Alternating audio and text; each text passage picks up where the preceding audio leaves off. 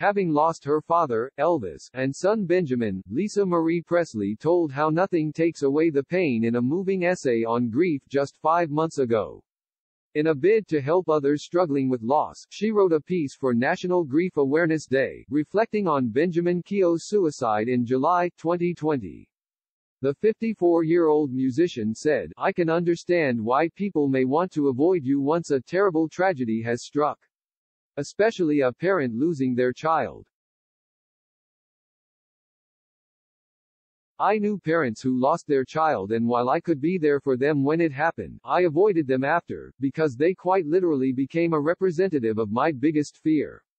I also low-key judged them, and I swore I'd never do whatever it was that I felt they either did or neglected in their parental actions and choices."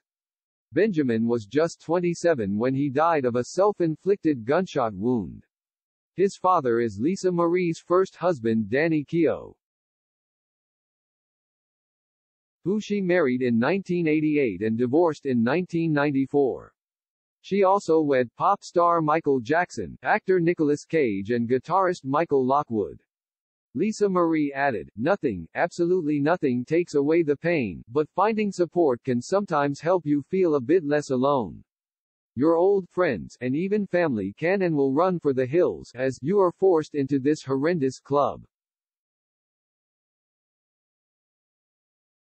I've had more than anyone's fair share of grief in my lifetime, and, somehow, I've made it this far."